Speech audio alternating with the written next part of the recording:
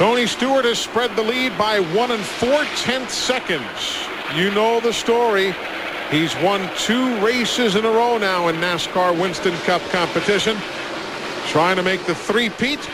Here comes Jeffrey Bodine. Now, he had not pitted in this most recent sequence, so he will come in with the power team entry at lap number 176, and the crew going to work. You know that Jeffrey Bodine ran a USAC stock car race here years ago in a Dodge Challenger. Blew the engine that day, but he's been here a while. Yeah, and they're putting ether in that car. It was out of fuel when he came in. They were shooting ether into the back of the air cleaner there to get the car cranked. Meanwhile, out on the racetrack, Kevin LePage missing some sheet metal, Dick Berggren, but running nevertheless. I know where the sheet metal is, Eli. Here it is.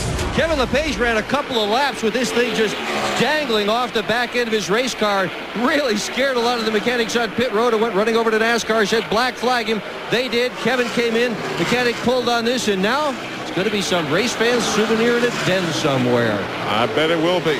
Remember that day when Junior Johnson at Dover grabbed the old bumper off the car and just yanked it with his bare hands? Yeah, and he could do that if it was hooked on. Indeed so. There you see second and third having swapped around. The pass taking place just seconds ago as Mayfield beat Rusty Wallace going into turn number 1 and grabbed the position. We're just 24 laps from the finish. Tony Stewart's pulled away by 2 2/10 now from those two machines. They need to hook up and really draft to try to catch up with Tony Stewart, because he is stretching, as you said, Eli. And just behind them, Jarrett is moving up now.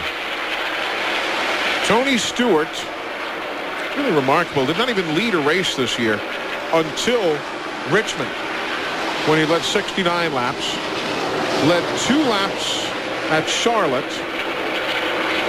And of course, last couple of races at Dover, led 242 of the 400 laps. And then, as we know, at the Kmart 400 last week, led 13 laps, 26 miles. Then the rain came. Not a great number of laps led today, but if you need the right one, it doesn't matter.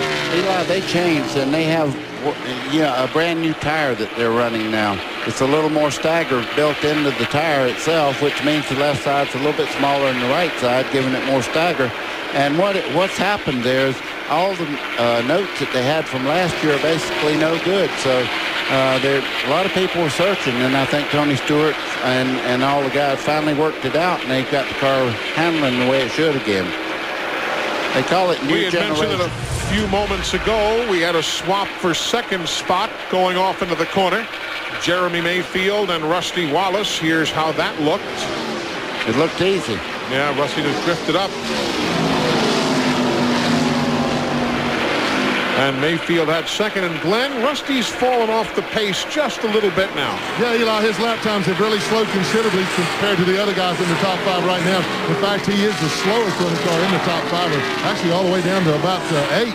The problem is the car has gotten tight on this particular set of tires. And it just, for some reason, just doesn't like this set. Car is very, very tight, particularly off of turn 3 and over in the tunnel turn. So Rusty having a handful right now. Dale Jarrett is running well. He's in 4th. Yeah, and he's catching Rusty pretty quickly now.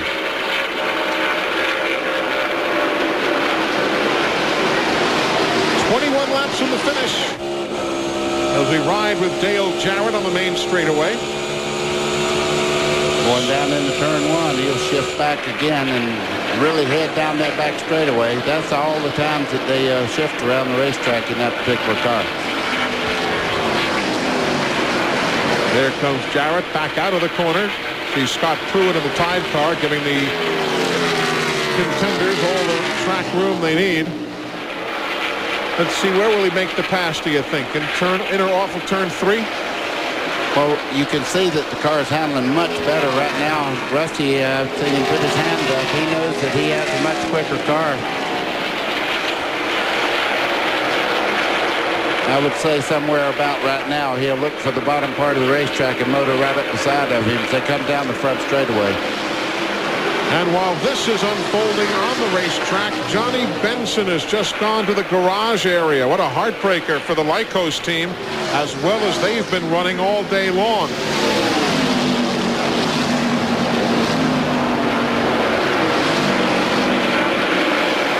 12 is Mayfield. He is 2.9 seconds behind Tony Stewart. And now Jimmy Spencer going to the garage also. So all of a sudden, after a limited attrition rate for much of the day, we have seen Bill Elliott, Johnny Benson, and Jimmy Spencer go to the garage here in the last few moments. And Rusty continues to fall back. Dale Jarrett passed him just a lap ago, and he's already put about 10 car lengths on him.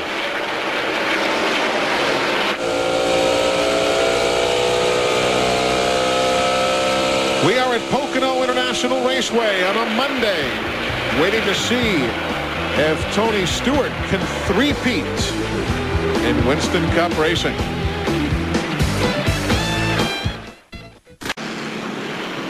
Well, that was a full-bodied sedan just a short while ago. Now it looks more like a mid-size at best. Gremlin. Yep. A lot of gremlins getting to that race car here today as they went up into the wall in turn number 1. Mike Bliss bringing out caution for the 5th time at lap 182. The end of the incident. You see he already goes shooting up into the wall. Earnhardt just does get by on the outside there. A few moments prior to that, Brett Bodine, who had led here just a while ago, had engine failure, and you see he's not even been able to make it on a round, though he is. So I'm waving to the record driver, but Brett did not bring out the caution. The incident happened unrelated to that. So caution is out for the 5th time. Lap 182, and that nice 2.9 second lead that Tony Stewart had has gone bye-bye. Now they act like they're coming in. Let's see who's lying and who's coming. They're all coming in. They're all coming in. These stops will be at lap 184. Lap 184. Let's see what the leaders do. Glenn? And Tony Stewart brings the Pontiac in. I have not been able to tell. I just got into their pits, and I don't think they're going to make any adjustments on the car. When this thing is on, oh, they're only doing 2 tires. Right side, Tony Stewart. He stalled it just a little. He's down and away. 2 tires. Stop for him, Dick. Jeremy Mayfield also a 2-tire start. They had a big discussion with Rusty Wallace, his teammate, about whether to go 2 or 4. Rusty kept saying 2 don't work, 2 don't work, go 4, go 4. Jeremy made the call to go 2. Rusty made the call to go 4. We'll see how that all shakes out. Yeah, we'll all find out. So 2 tires for Stewart and Mayfield. And 4 tires for our hard luck guy at times here at Pocono, Rusty Wallace. Well, I can tell you that Earnhardt had a great pit stop there. Dale Earnhardt right now in the 4th spot. Everybody's going to sort out as we near the finish here at Pocono on a Monday.